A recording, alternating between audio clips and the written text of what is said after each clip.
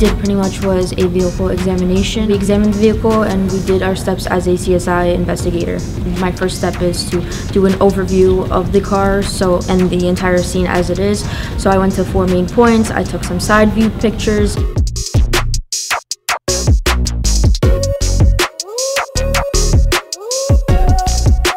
It's not what we're doing at the scene, it's what we're doing in the lab. Collecting evidence is just the first step, but then what do you do? How do you process it? For me, it's something different. It makes me feel like, oh my god, there's a puzzle, I gotta figure it out, what happened. As a forensic science major, I'm planning on going to the most typical field that there is, a criminal investigator or a CSI.